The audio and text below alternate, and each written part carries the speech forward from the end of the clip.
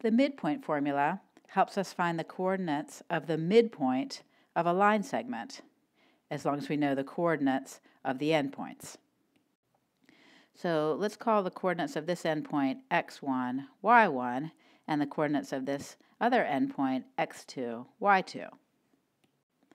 The x-coordinate of the midpoint is going to be exactly halfway in between the x-coordinates of the endpoints.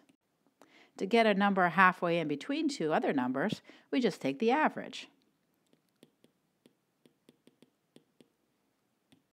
Similarly, the y-coordinate of this midpoint is going to be exactly halfway in between the y-coordinates of the endpoints.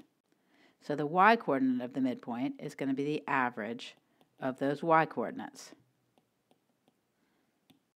So we see that the coordinates of the midpoint are x1 plus x2 over 2, y1 plus y2 over 2. Let's use this midpoint formula in an example. We want to find the midpoint of the segment between the points -1, 5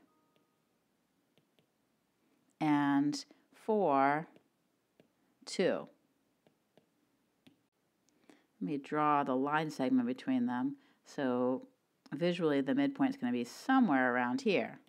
But to find its exact coordinates, we're going to use x1 plus x2 over 2 and y1 plus y2 over 2, where this first point is coordinates x1, y1, and the second point has coordinates x2, y2.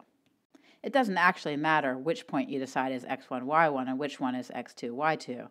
The formula will still give you the same answer for the midpoint. So let's see, I take my average of my x-coordinates, so that's -1 plus 4 over 2, and the average of my y-coordinates, so that's 5 plus 2 over 2, and I get 3/2, 7/2 as the coordinates of my midpoint. In this video, we used the midpoint formula to find the midpoint of a line segment just by taking the average of the x-coordinates and the average of the y-coordinates.